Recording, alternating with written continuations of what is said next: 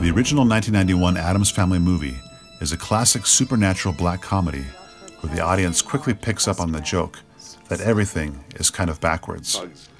The kooky family is obsessed with death and the macabre, yet it is all harmless and no one is actually killed. The worst offense they commit is hitting golf balls into their neighbor's yard. The Addams Family is kind of like The Office, where we cringe at everything they say, yet we see their genuineness and feel their love for each other. In fact, once we can look past their odd exterior, we see that the Addams Family is a highly functioning family with 2 kids, both parents who actually love each other, maybe even a little too much, a grandmother who lives with them, and more extended family that visit often and participate in family traditions. One of the writers of the film, Larry Wilson, said of his own writing, "I didn't know I had a theme until I had enough work where I could say, oh, my work has a theme for the most part. And for me, it's about, families that have fallen apart who are brought back together in some very bizarre way." The crux of the story centers on the fact that Gomez, the father, feels responsible for having driven his brother Fester away years ago.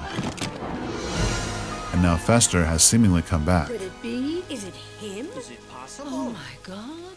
But really it is a sham perpetuated by the Addams lawyer and Fester's adopted mother, a loan shark, to get to the family fortune that is hidden somewhere in the house. To get to the vault where the family fortune is kept, a series of secret passages and even secret handshakes must be given. At one point, a gondola ride deep within the bowels of the house is reminiscent of ancient Egyptian depictions of similar boat rides that supposedly escort one between the realms of earth and heaven. This imagery makes me think of the Addams house more like Solomon's temple, where only those who are worthy are allowed to enter successively holier spaces until finally reaching the Holy of Holies. Although the Addams vault is filled with gold, there is something there of greater value than gold. Here, Gomez keeps his memories, including old film strips of he and Fester in their youth. It is in this special place, the deep heart of the Addams home, where Gomez brings Fester to apologize to him. Fester, being an imposter, is of course only here for the money, and much of the rest of the movie is spent trying to get back to the vault to steal the treasure. A way is found to evict the Addams from their home, so the treasure hunt can continue without interruption.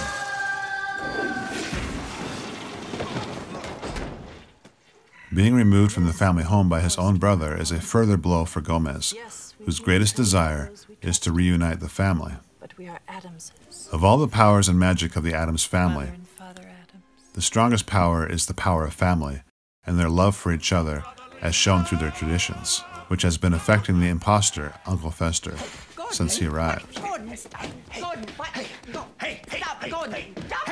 Stop it this instant! The Addams eviction affects Fester as well, as he begins to realize the truth that has been veiled from him all along, that he actually does belong to this family. You disgust me!